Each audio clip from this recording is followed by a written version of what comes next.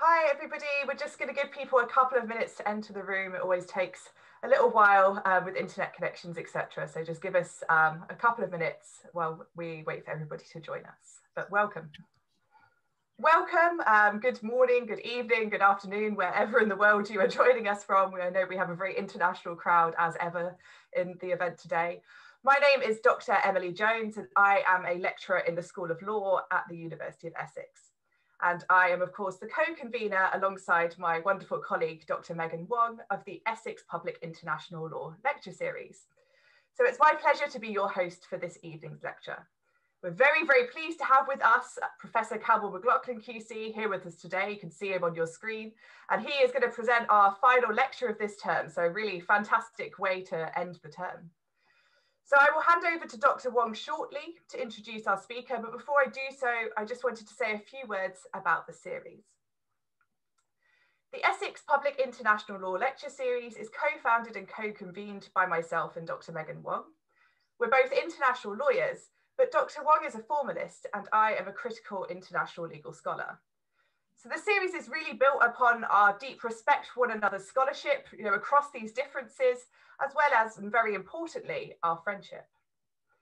The series prides itself on building upon these two important intellectual traditions of international law, so formalism and international legal practice, and critical perspectives.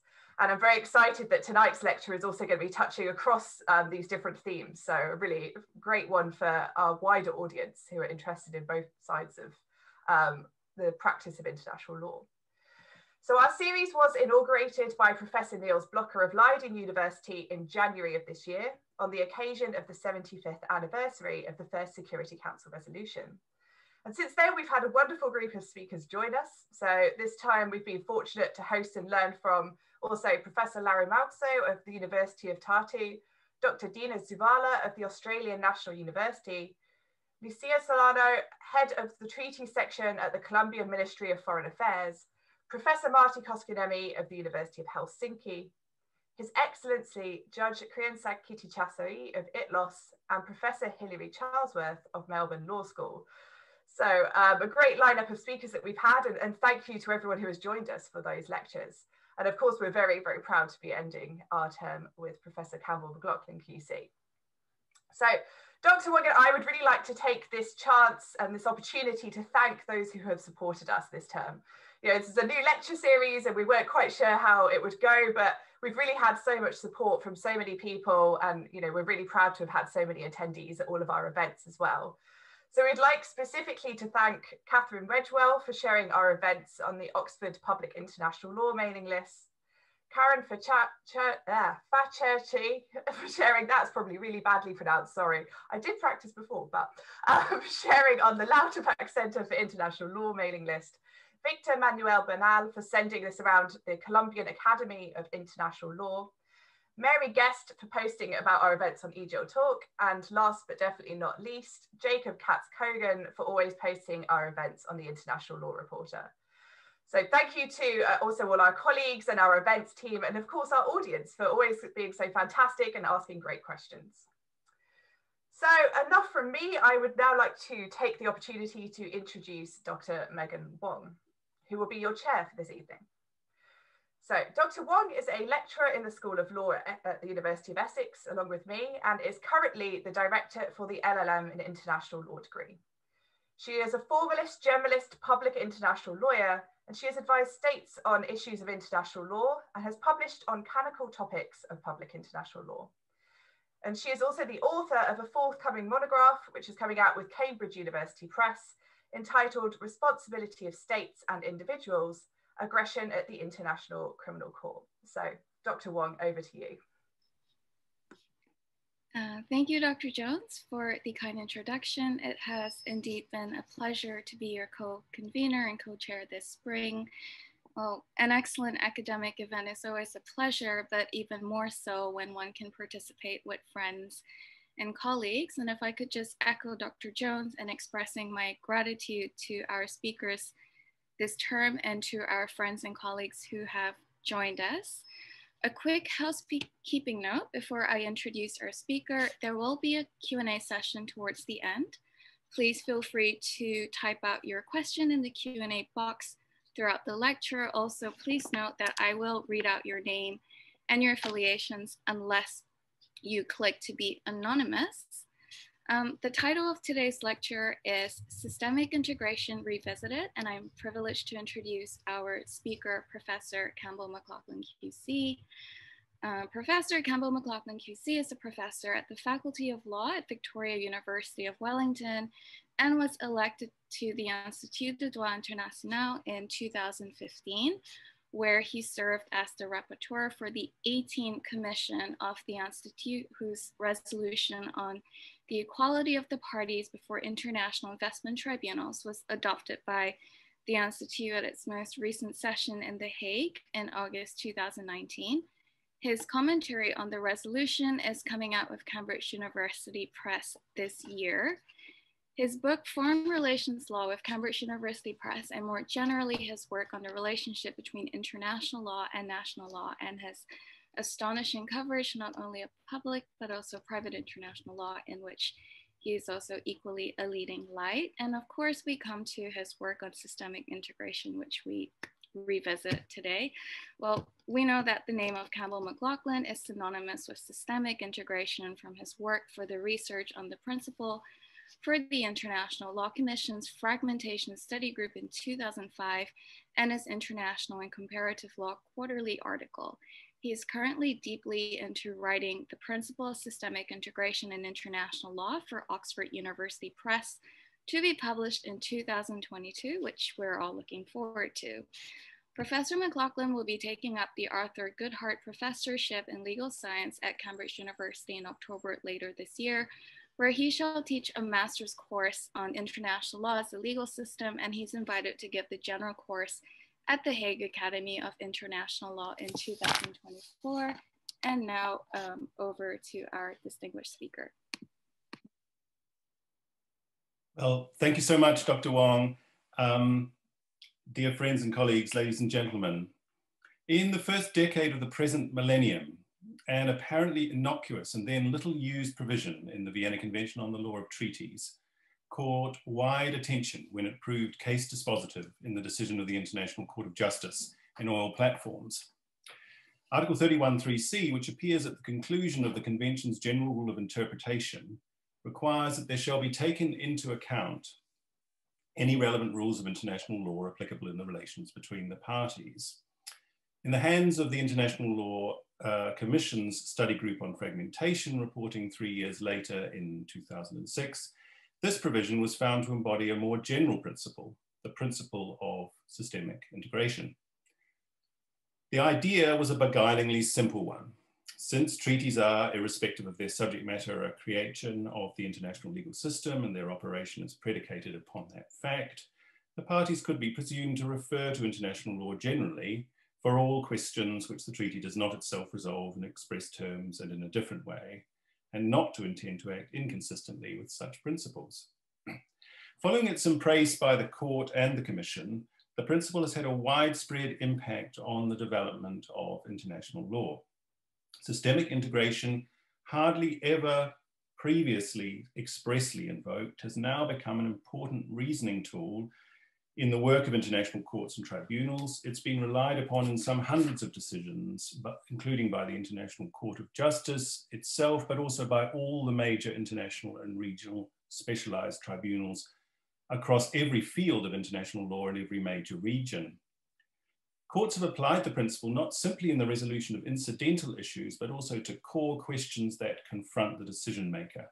The scope of application of human rights protections in armed conflict, the limits of the national security exception provided by the law on the use of force, the extent to which the doctrine of the police powers provides a public health exception to the protection of investments from expropriation, to name just three of the more notable examples.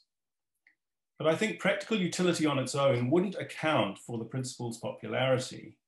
Rather, the principle opens a window into a wider consideration of what one recent writer has called the pervasive presence of systemic thinking in the discipline of international law. Well, many thanks to Dr. Emily Jones and Dr. Megan Wong for such putting together, particularly in the trying circumstances of the previous year, such a wonderful series. And it's a great pleasure to be able to speak to all of you on Systemic Integration Revisited.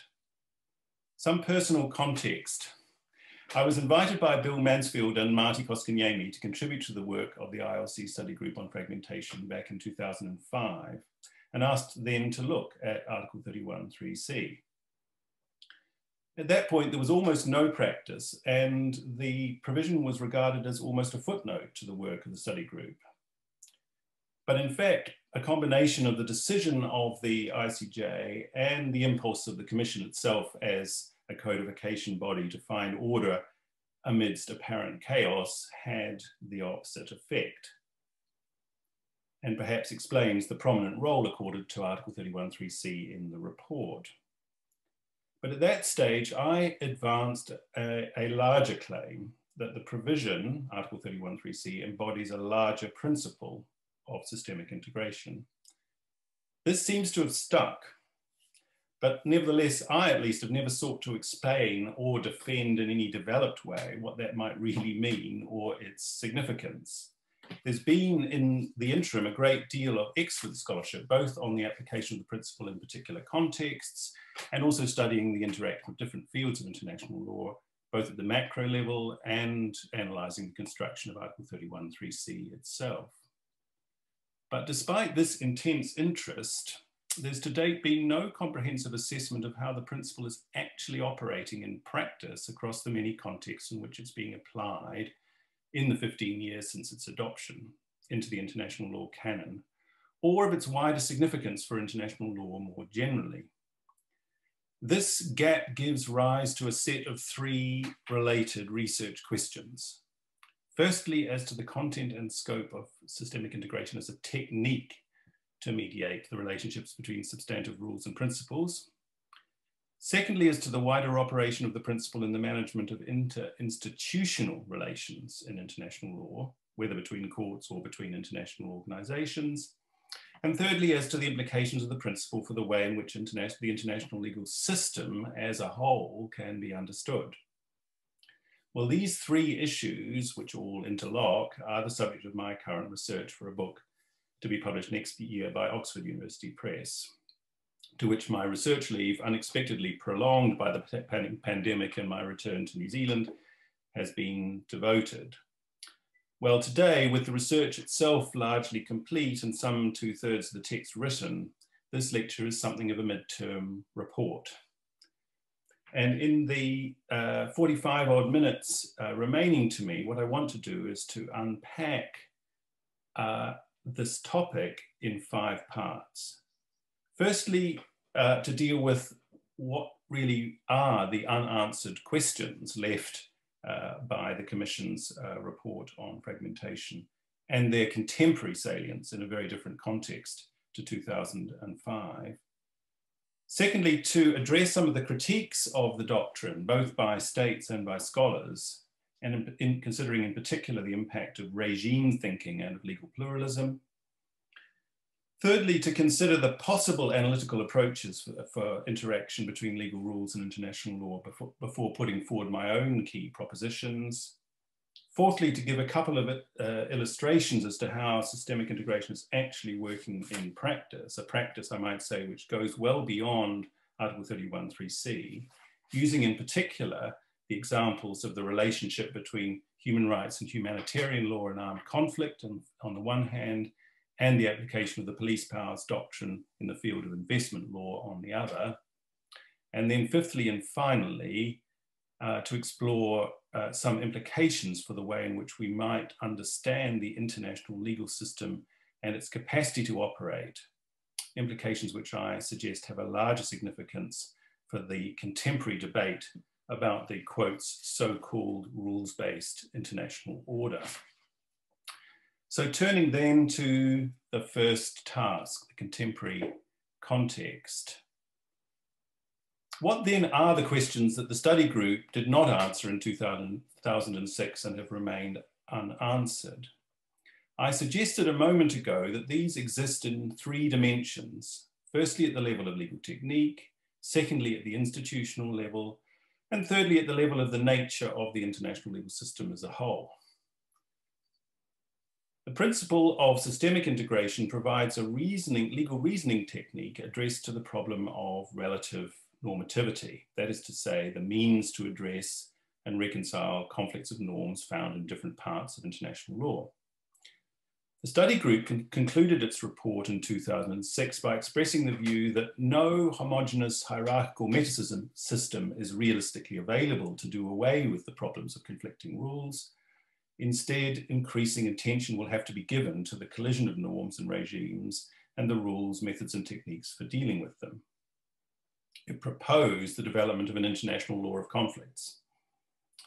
States considering the report's conclusions in the Sixth Committee expressed in particular the view that it would be advisable for the Commission to study and ultimately recommend guidelines for the application of Article 31(3)(c), the implications of which were yet to be fully assessed. Yet in a thoughtful article written some 6 years later in 2012, Professor Françoise Hampson of the University of Essex argued more useful research would be on the horizontal collisions in international law and the tools available and substantive principles relevant to their determination. So at the level of legal technique, the question is simply how the principle of systemic integration actually works in practice to resolve issues arising from the interaction and conflict of substantive rules in international law, where it fits within a broader set of techniques of interpretation and the resolution of relative normativity, and what limits there might be on its ability to resolve such conflicts. Cast in the language of Article 31(3)(c) itself, how is one to determine which other rules of international law are relevant and applicable? Who are the parties for this purpose, and what does the requirement to take into account actually mean when considered in the light of the other elements of treaty interpretation? So that's the first set of unanswered questions, the questions of legal technique. What about the second one, institutional interaction?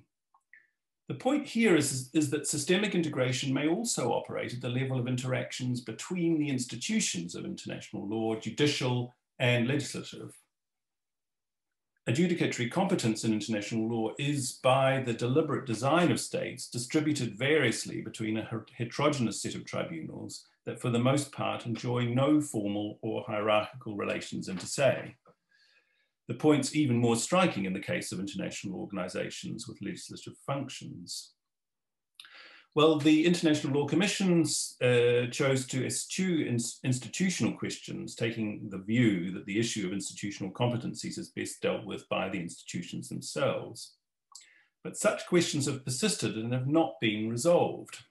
When the Institute turned to consider the constitution and statutes of international organizations in 2019, it had before it, but did not then adopt, a resolution which merely proposed, quoting John Donne, that since no international organization is an island unto itself, such organizations in exercising their competence should pay due regard to the objects and purposes of other organizations.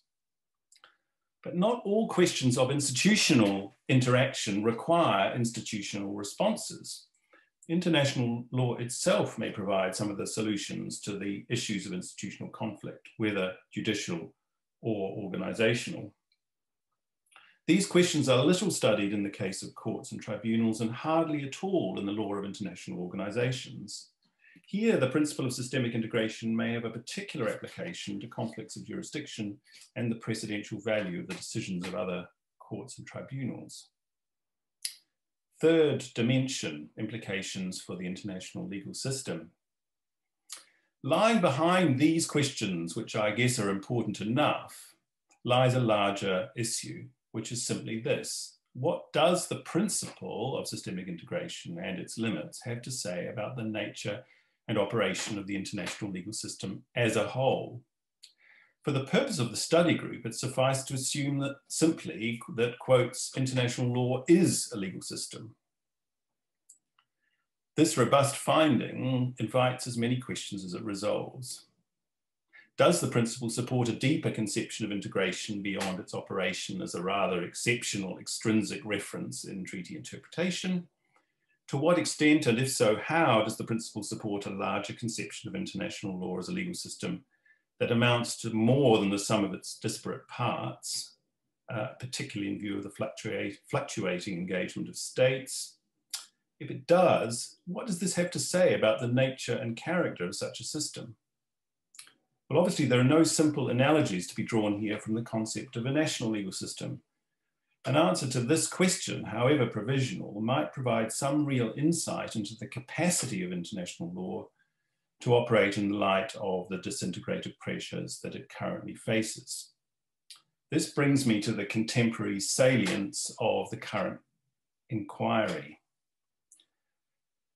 These questions, I suggest, are of considerable contemporary moment as a matter of judicial and legislative practice, but they've also been under-theorized at a time when the basic premise behind systemic integration faces both scholarly criticism as well as a centrifugal impulse towards disintegration in some political discourse.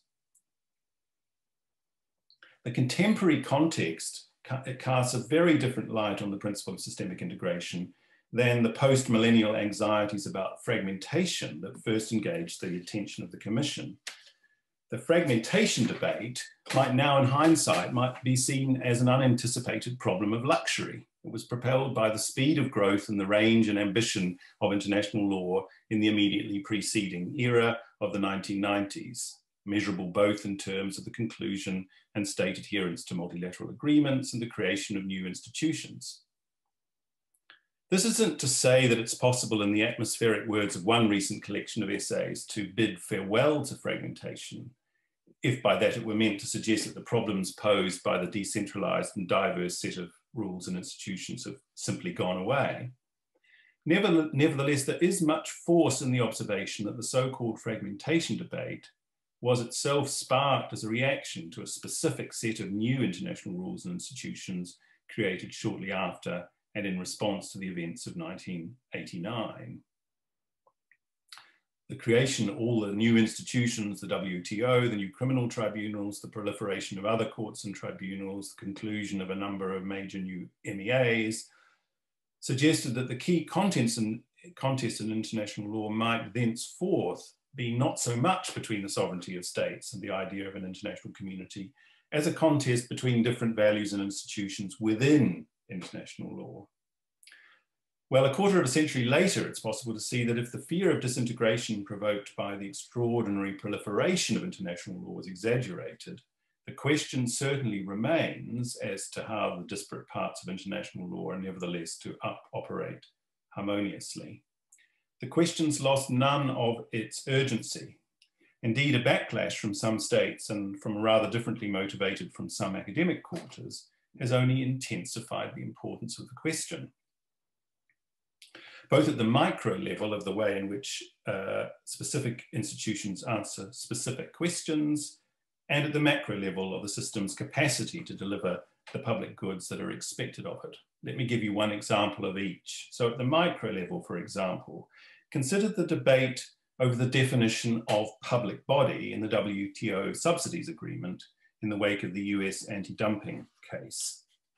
The appellate body in that case, reversing the panel, specifically cited Article 31(3)(c) so as to refer to the draft articles on state responsibility, finding that the term public body must be interpreted to mean a body exercising governmental functions. In February 2020, the then US Trade Representative, Robert Lighthizer, finally released a report detailing the objections of the then US administration to the appellate body, objections that ultimately drove the body into abeyance. One of his objections was precisely to the body's definition of public body as it applies to state-owned enterprises. He maintained, carefully avoiding any reference to Article 31(3)(c) and relying instead on the general rule of ordinary meaning in the context of the specific treaty, that the test of a public body is state ownership and not the exercise of governmental functions. Well, my point here is not to take a position on the rights or wrongs of this particular dispute on treaty interpretation, but merely to demonstrate how consequential disputes about reference to other rules outside the specific treaty regime can be. These arguments, of course, have implications in both directions. A given state may see things rather differently when bringing state-owned enterprises within the public net for subsidy purposes of the WTO, and when it seeks to hold the same SOE accountable for its debts against a plea of sovereign immunity on the other. Yet such a state must expect to be ready to explain and defend the coherence, the internal consistency, if you like, of its position. But I wouldn't want you to think that this is just a question of legal technique, denuded of content. The world doesn't operate in hermetically sealed chambers. At the macro level, although systemic integration has, as we shall soon see, been subject to wide-ranging criticism, the need to find coherence in international law in the public purposes that it serves remains as pressing as ever. At the end of a rather wide-ranging critique of the state of contemporary international law in 2020, Anne Orford concludes, a first step is to reject the fragmented closed worlds of international law that ask us to separate trade and investment from the law relating to human rights or environment or human security. It's a mistake, she says, to think that trade agreements and environmental agreements and human rights agreements deal with different domains or different relations. They deal with shared issues of social relations. So it's now necessary in part 2 of the lecture to consider in outline the criticisms that the principle of systemic integration has faced, both from states and from scholars. Part 2, critical appraisal, states. The presentation of the fragmentation report and conclusions to the Sixth Committee in 2007 occasioned generally favourable responses from states, with some delegations particularly highlighting as useful the development of the objective of systemic integration. However, more recently, the specific question of the extent to which an international tribunal is entitled to look beyond the specific treaty text in addressing the issues before it has been contested by some states. And as I've already suggested, a specific context in which this has arisen is in the debates about the approach of the WTO appellate body, a criticism of activist judges imposing their own policy preferences on members by decisions that add to or diminish WTO rights and obligations. The argument of excès de pouvoir, excessive power, that international courts and tribunals have exceeded their mandate in ways that detract from the particular obligations of the parties, has also been advanced against other international courts, including the European Court of Human Rights and other regional human rights courts. For present purposes, the question is whether the principle of systemic integration is an engine of judicial activism or operates as a brake upon it. There's certainly a risk that an incautious or unthinking borrowing of legal concepts across regimes can produce results that violate the integrity of the parties' commitments. And it is always necessary to consider the context in which each rule was developed and to compare the objects and purposes of the two regimes in order to determine whether the other rule in fact is relevant and applicable in the relations between the parties. This may be so as much in the human rights field as it is in investment or trade. But a balanced appraisal of the judicial experience of systemic integration must critically assess the extent and implications of any such transgressions. I argue that provided it's properly understood and applied, the principle, so far from being a device for judicial activism in opposition to the interest of states, in fact operates to check an excess of judicial power. It constrains the tribunal's judicial development of the law of a particular treaty by requiring the tribunal to consider how this fits with other relevant rules of international law applicable in the relations between the parties. So, another example, the Vice President of the European Court of Human Rights, writing in her extrajudicial capacity, criticises some elements of the jurisprudence of that court precisely on the ground that it created a lex specialis interpretation for human rights treaties contrary to the approach in general international law. By contrast, where the court has expressly applied the principle of systemic integration, the result has been to ensure that its decisions remain in conformity with general international law outside the domain of human rights. External reference of this kind, grounded in other rules to which the states parties have given their consent, actually ensures respect for the preferences of those states and not the imposition of judges' own policy preferences. And in the context of the WTO, an important effect has been to preserve a policy space for domestic regulation, where a single-minded trade-orientated approach would have suggested otherwise. But beyond the argument that systemic integration subverts the obligations of states, the principle has faced a range of wider objections derived from regime theory in international relations and a critique on the basis of legal pluralism in contemporary legal scholarship, on the grounds that it presumes a systematicity that international law can't possibly achieve. And it's to these objections of scholars that I wish to now turn. Firstly, a world of regimes.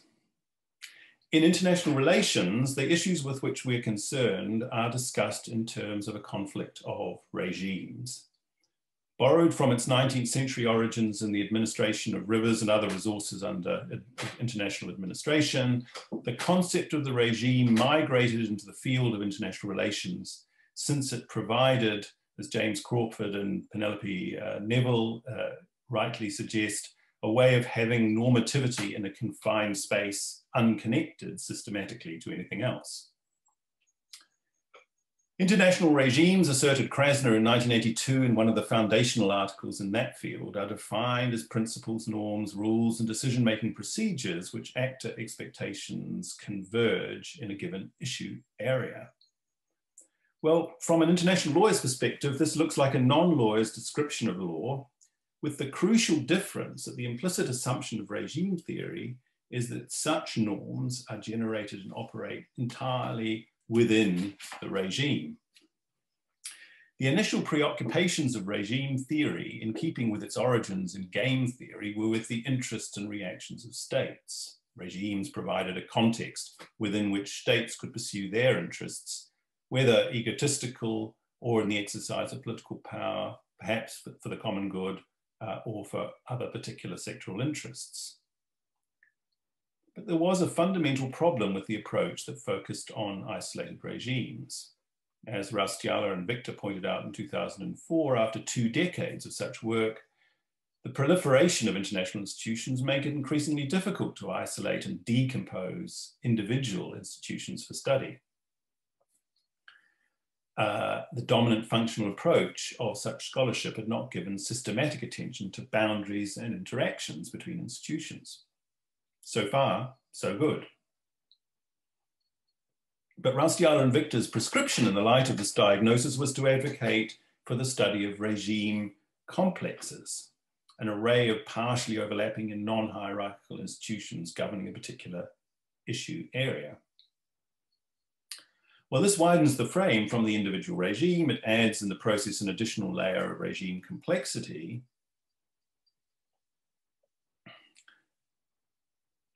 The focus of the inquiry is not on related treaties, it's rather on divergent treaties applicable to the same subject area. But what this widened focus doesn't do is to go so far as to seek to embrace or analyze the possibility of an overarching international legal system. The authors identify the problem of legal inconsistencies and note that much diplomatic effort will be focused on consistency.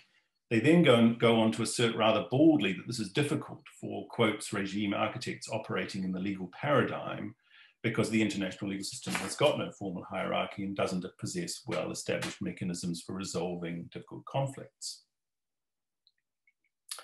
Well, it would be an understatement to point out that this treatment of international law's capacity to manage the interaction between its sources simply fails to take law seriously, either as to its objectives or as to its mechanisms. The objectives are not simply considerations for regime architects operating in the legal paradigm. They affect, after all, the real interests of states and their citizens. And the authors don't devote any serious attention to the available legal techniques that we're concerned with here. The turn to regime complexes in international relations proceeded from the assumption that because the international legal system lacks integrated institutional frameworks, it's necessary to focus on the ways in which the actors, still primarily states, exploit the opportunities afforded by the multiplicity of institutions to their advantage. And the primary focus of the international relations scholarship was on norm conflicts, not on the processes of mutual accommodation. The result is that this very elaborate body of research on closely related phenomena in a cognate field offers rather little to the lawyer. It does quite well to identify and illustrate the potential sources of the problem, but focuses hardly at all on the elaborate techniques of legal reasoning that seek to resolve it. This limits the relevance of this perspective for our present topic in at least 4 important ways. Firstly, the major premise of international relations scholarship is that there are only complexes of regimes.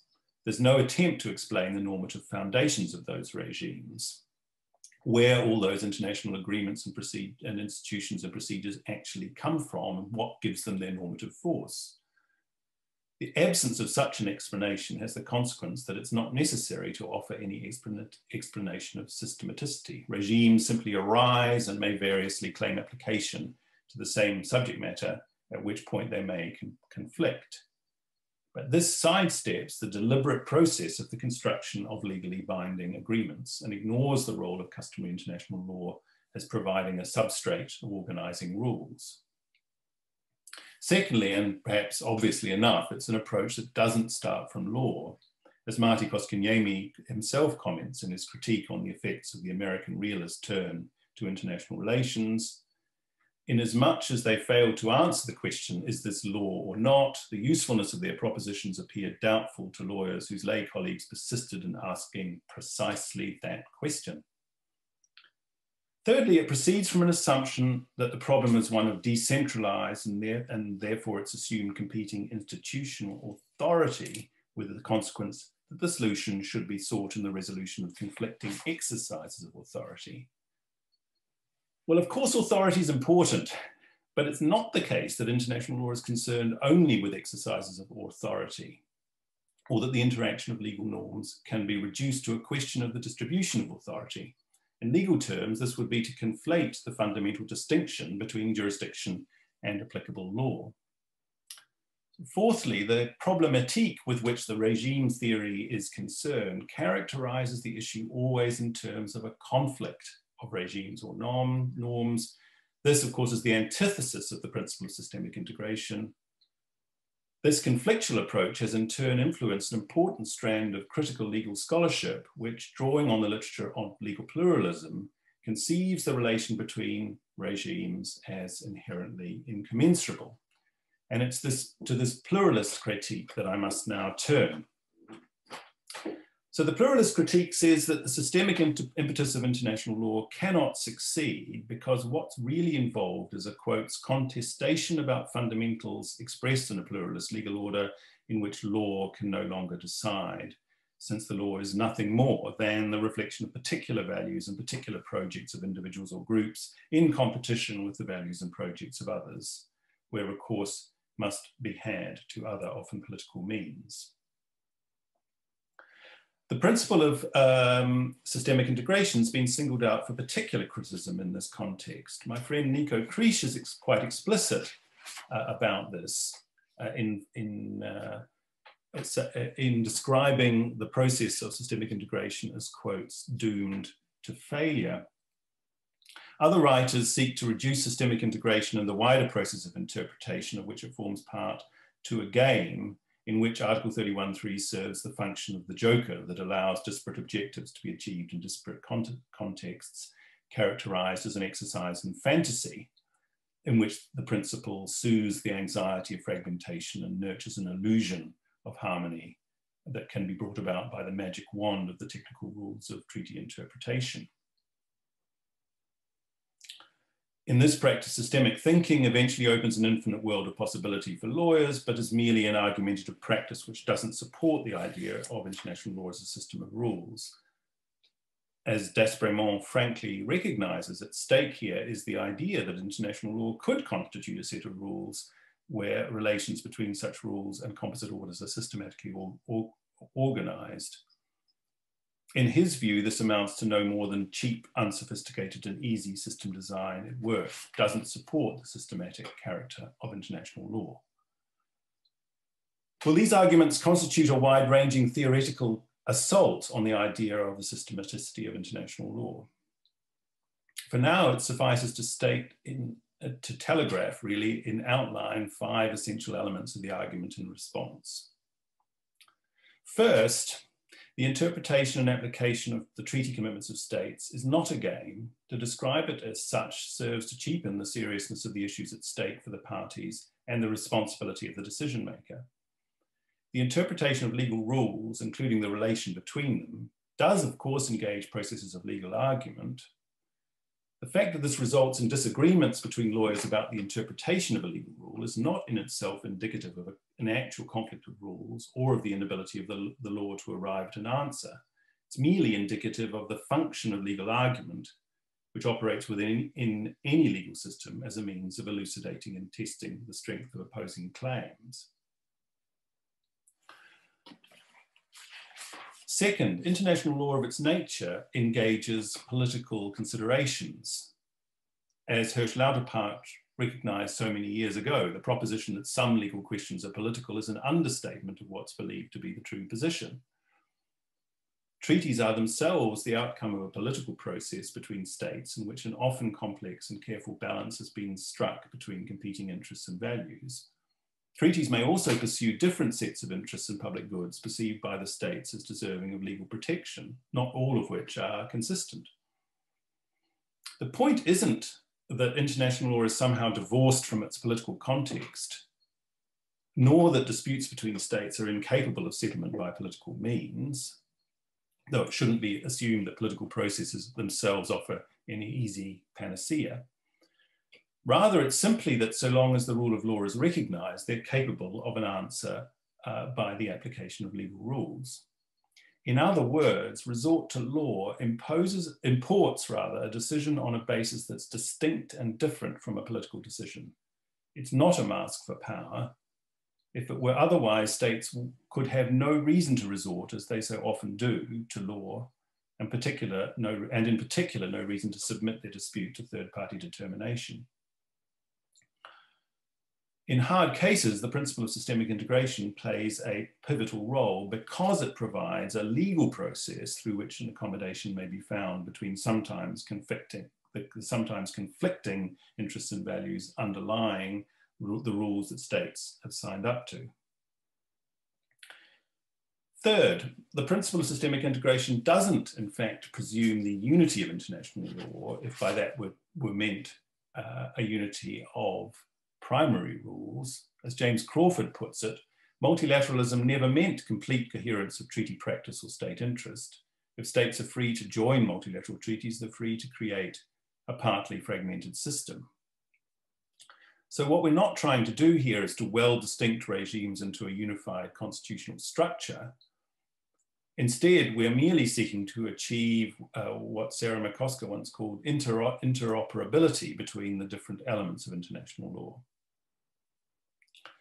Fourth, the international legal system isn't centralized, it's plural by deliberate design of states through their treaty engagements. And I'm not here discounting the importance of customary international law through the general practice of states. But the principle of systemic integration recognizes that the plurality of states' treaty engagements through its requirement that the other rules of international law be applicable in the relations between the parties.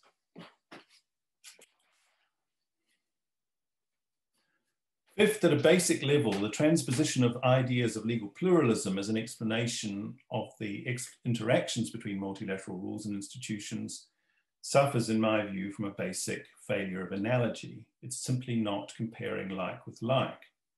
Legal pluralism, on which I in fact wrote my PhD some decades ago, is concerned with explaining the persistence of different normative systems applying within the same sphere and to the same persons. The paradigm case is the relation between the customary law of an indigenous people and state law. In that context, the key point is that each normative system originates from a different source. Customary law is autochthonous, it springs from the norms and practices of the indigenous group, whereas this national legal system is promulgated by the institutions of the state. But the interaction of multilateral fields within international law is all about the interaction of rules and institutions that have all been created by the same persons, states, using the same legal form, the multilateral treaty, which itself is a creature of international law. So I now need to explain in part 3, at the level of technique, what it is that an approach premised upon systemic integration can actually offer, starting first with a consideration of how it is to be distinguished from other possible alternative approaches before advancing some key propositions of my own. 3, argument.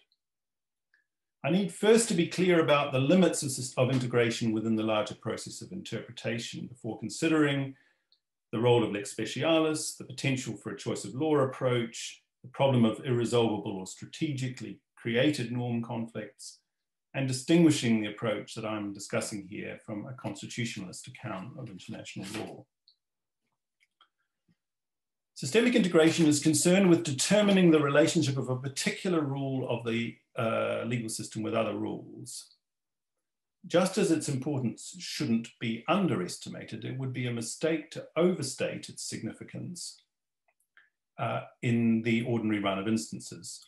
No legal system could operate if wide-scale reference were always required in order to interpret and apply its specific rules. International law is no exception. Instead, the principle operates where direct reference does not suffice. And in any event, integration operates as part of a larger process of interpretation, which starts from the general rule in Article 31, inviting the interpreter to focus on the treaty itself, its terms, its object and purpose, its context. It's also the case, of course, that general international law is largely composed of rules of a directory character, and it follows from that that states are free to choose to contract out of general law, so that identification of the differences required by a treaty is just as important as considering their relation to general international law. Well, the centrality of the parties' specific conventional agreement vis-a-vis general law naturally invites consideration of whether this in turn imports a more general principle, the principle of lex specialis, that specific law derogates from the general law. Might this principle provide an alternative solution for conflicts between treaties that eschews integration, preferring instead a priority rule in favour of the more specific set of rules? This principle, conspicuous by its absence from the Vienna Convention, continues to be widely invoked. And I'm going to consider in a moment the attempt of the International Court of Justice to utilise this as a means of the relationship between human rights and humanitarian law. But what I want to suggest is that a preference for lex specialis cannot on its own resolve the horizontal conflicts between treaty laws, because what's normally involved is a process of accommodation between rules, not a simple once and for all choice between them. And that would also be a problem with the solution that's sometimes been suggested in this field of making a choice between applicable law, a choice of applicable law between different regimes. That system, familiar to all private international lawyers, operates in private international law because it deals with inter-systemic conflicts between national legal systems, each of which provides their own complete set of rules governing the same private law relations.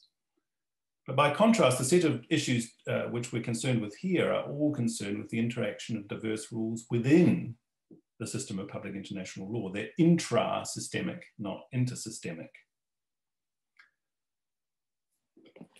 I'm going to pass over the problem of irresolvable norm conflicts, and we can come back to that in discussion if there's time. And I want to turn instead to the key propositions which I myself advance. First, I say that so far from being a pathological state of affairs, the potential for conflict of norms and institutions is inherent in any legal system, international law differs only in the context in which the problems arise and the methodology to be applied to their solution. International law has to cope not only with the interactions between its various specialised regimes, but also with the variable participation of states. In the resolution of such conflicts, systemic integration fulfills a central role. It's not just a technique of treaty interpretation, it also serves as a larger organising principle in the operation of international law. It expresses a larger truth about the nature and operation of the international legal system as a whole, which isn't a monolith, but rather a dense and shifting web of rights and obligations.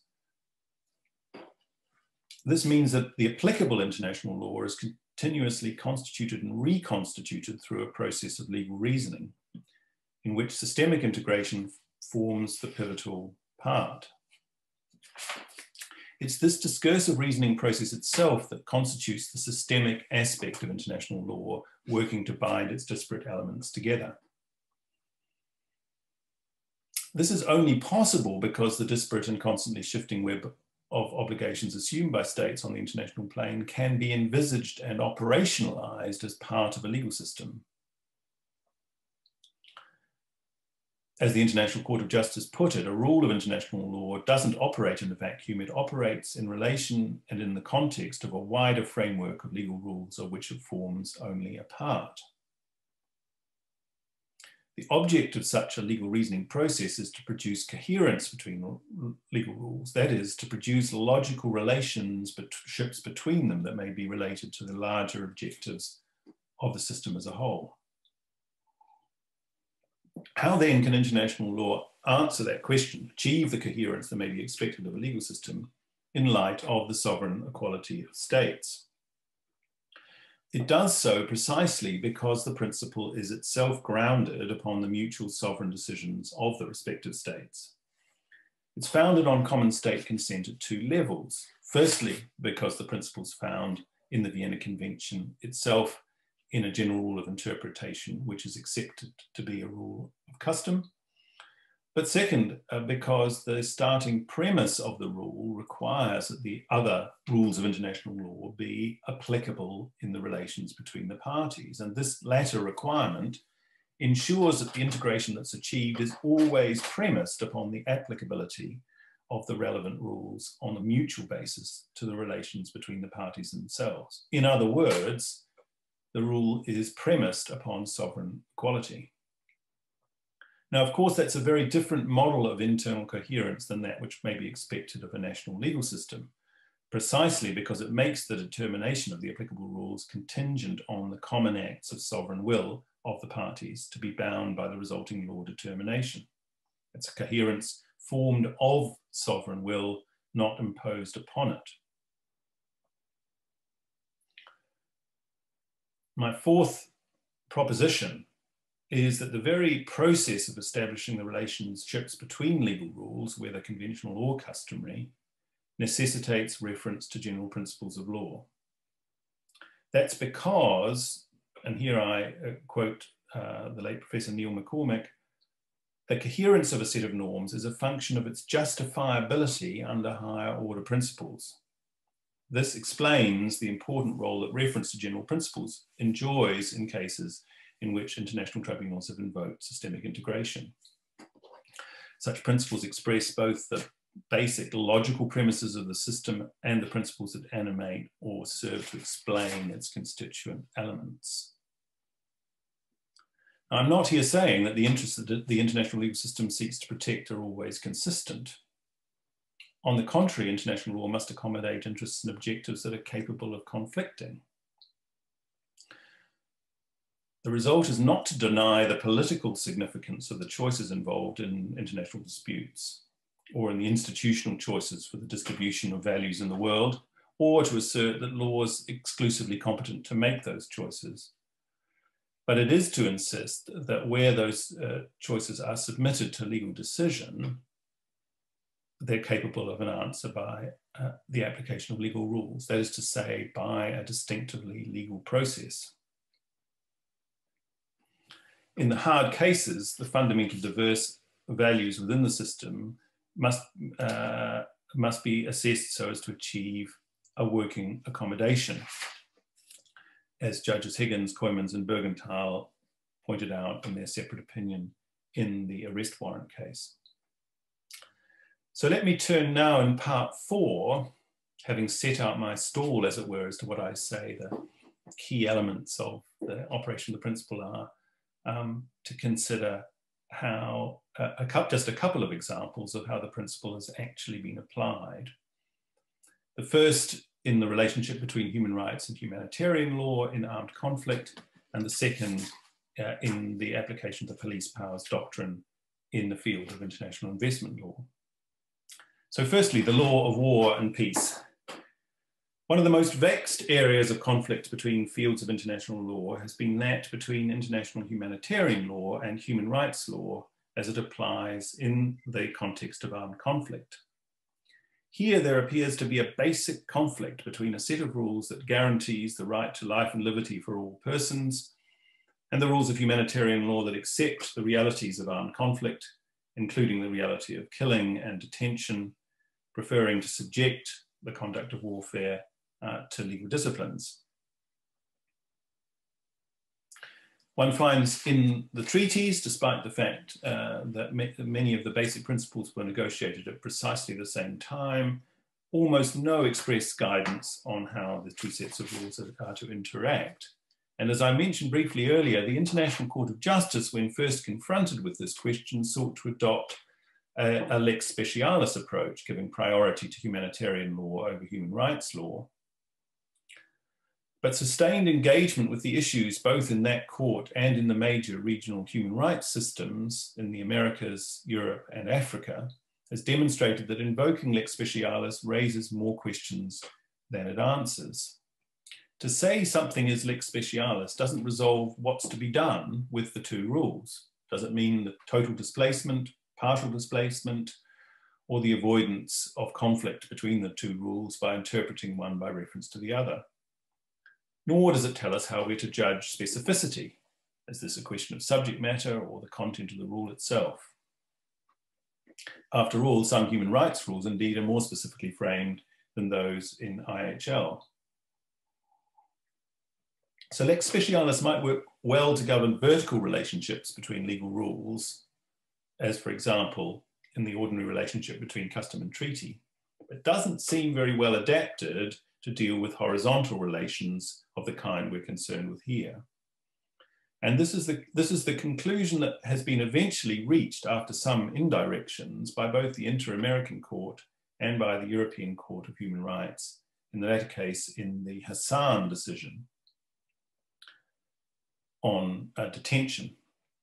To the purist, the approach on detention in Hassan operates only to write into the European Convention a set of qualifications to personal liberty that finds no warrant in Article 5 of the Convention and goes well beyond the permissible extent of interpretation. The fact is that the Geneva Conventions do provide a set of rules that are of almost universal application and which relate to armed conflict.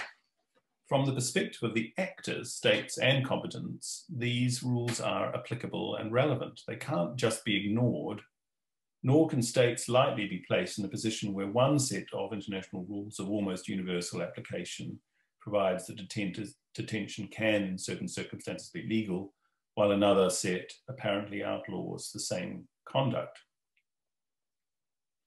The court eventually reached that view that a mutual accommodation between these two equally applicable bodies of law had to be achieved, and it invoked Article 31(3)(c) in order to do so. So let me take a second example from a completely different area, the protection from expropriation in international investment law. In Philip Morris in Uruguay, in which the tobacco company Philip Morris complained that the restrictions placed upon the use of its trademark by plain paper packaging legislation constituted an indirect expropriation, Uruguay submitted that these restrictions represented a legitimate use of its police powers for the purpose of public health. Morris said that the test for expropriation admitted of no such exception. The tribunal responded as follows. The tribunal disagrees. As pointed out by the respondent, Article 5 of the treaty must be interpreted in accordance with Article 31(3)(c) of the Vienna Convention, applying any other relevant rules of international law, a reference which includes customary international law. The tribunal's decision on this question entailed a three-step analysis. First, Article 31(3)(c) provided the entry point through which other rules could be taken into account in the interpretation of the meaning of expropriation or the deprivation of property. Second, through this mechanism, the tribunal referred to the police powers doctrine as a rule of general international law, which provides that measures necessary for the protection of public health do not constitute expropriation. Thirdly, the tribunal took into account the Framework Convention on Tobacco Control in concluding that the measures had been introduced bona fide for the purpose of protecting the public welfare, were non-discriminatory and proportionate. And it was these three steps that cumulatively enabled the tribunal to balance investor rights and the state's right to regulate. So those are just two very, very short examples of how tribunals have sought in rather hard cases to apply the principle of systemic integration to the issues before them.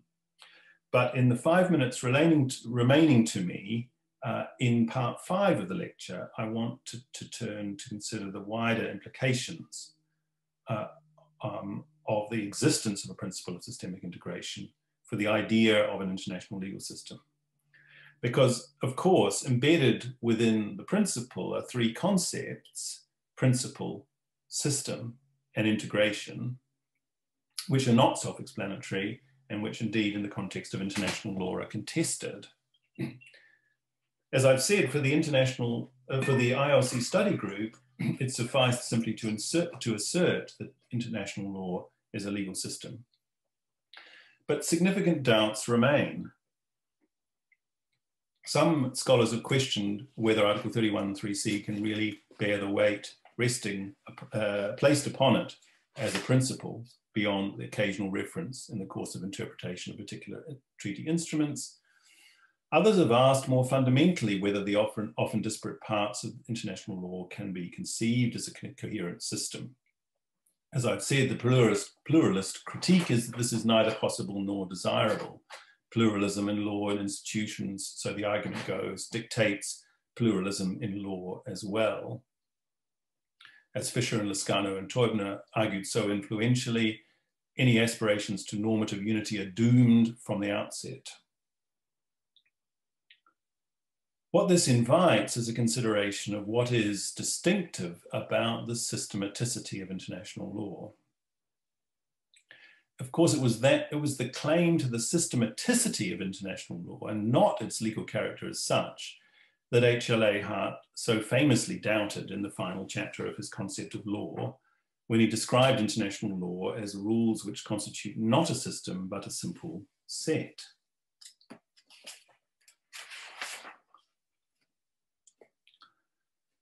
At the center of the context in which this question arises lies the formal source that above all characterizes contemporary international lawmaking, namely the multilateral treaty. Despite, or perhaps because of, the ubiquity of multilateral treaties, conceptions of the systematicity of international law have tended to fall back on custom as the common law of the international community, and in particular on the concept of secondary rules, rules of recognition, change, and adjudication. There's more than a little irony in this, since it was H.L.A. Hart who developed the distinction between primary and secondary rules, and it was precisely because he took the view that international law lacked a convincing set of secondary rules that he denied its systematicity. Well, the typical response of international lawyers has been to remonstrate that international law does, at least now, have a set of secondary rules that is much more developed than Hart credited. Yet for myself, I doubt that this really gets at the distinctive category of the international legal system. To anybody working in the field, there's something strikingly inaccurate about Hart's reduction of international law to a simple set of separate rules. That if the defining character of contemporary international law is that the practice of concluding multilateral treaties itself is constitutive of the system. What Hart's approach does is to downgrade the significance of this in a radical way. By posing the question of the existence or not of an international legal system as one concerned with an ultimate rule of recognition, he's able to treat all treaties as if they were just comparable to ordinary contracts and to admit any serious consideration of the lawmaking function of them. The result is that Hart's search for an ultimate rule of recognition leads him directly to custom through the route of the rule of pacta sunt servanda, and he discards that because, as he says, not all obligations under international law arise from pacta, however widely that term is construed.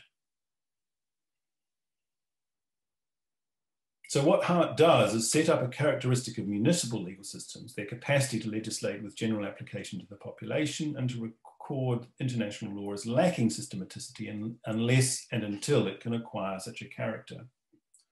But such reasoning doesn't admit of the possibility that international law may be a legal system that, reflecting its different nature, simply operates in a different way. It provides no explanation for the way in which those charged with the interpretation and application of the rules of international law find their meaning in part through consideration of the connections between such rules, the quality of coherence.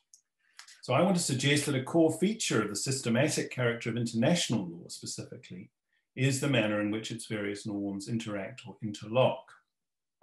This doesn't require international law to display all of the other characteristics that we would expect of a legal system. It's a separate criterion of systematicity. So I can state my conclusions then in a rather brief set of propositions. First, in important respects, international law derives its systematicity precisely from the manner in which its rules interlock. That's to say, derive their meaning from other relevant rules of international law. Two, this can be understood as a specific aspect of legal hermeneutics, the ways in which lawyers derive meaning and intention from words in their wider context, which is an essential part of all legal reasoning. But it's not only this. Three, systemic integration may properly be called a principle because it implements, through interpretation and norm application, an essential attribute of legality, namely the coherence of rules one to another. This doesn't mean consistency judged by reference to identity of result or material unity. It means that the operation of the legal rules to which states parties themselves have consented as being applicable to them must be assessed and judged by reference to their interrelationship. Four, in this process, the identification of the larger principles that animate the legal system, the international legal system, takes on renewed importance. This is not because such principles necessarily trump the importance of rule identification. It's because, as in any legal system, principles help us to make sense of rules, particularly in those cases in which rules intersect or appear to conflict. This is, incidentally, the real importance, in my view, of the second limb of the ILC's current project on general principles of law, principles formed within the international legal system. Five, finally, in light of the ongoing political discourse about international law, so memorably described by Crawford as a dialogue of the deaf, it really does matter to articulate clearly the capacity of international law to operate as a legal system. This is not to deny the political significance of the interests at stake, but rather to insist, as Hirsch Lauterpacht put it, that all international disputes are, irrespective of their gravity, disputes of a legal character, in the sense that, so long as the rule of law is recognized, they are capable of an answer according to legal rules. Thank you very much. Okay, well then, please join me in thanking our speaker, Professor Campbell McLachlan, today for joining us all the way from Wellington. So thank you for being here. It's been really a pleasure, and I'm so pleased that we could end our spring term program with this really magisterial lecture on systemic integration. Yeah. Dr. Jones, if you want to. No, just to say thank you very much. I learned so much. There was so much detail there. I've written my hand off. So thank you very much, Campbell. And thank you to our wonderful audience for those really detailed questions. So that was fantastic. Yeah, thank you, everyone. And do join us next time. We'll be releasing our events program next term soon. And we have some great people lined up, as you can hopefully imagine by now. So thank you. And just to say bye from me, and I hope very much to be able to see many of you in person, God willing, later in the year. Thank you so much. Thank you. Bye.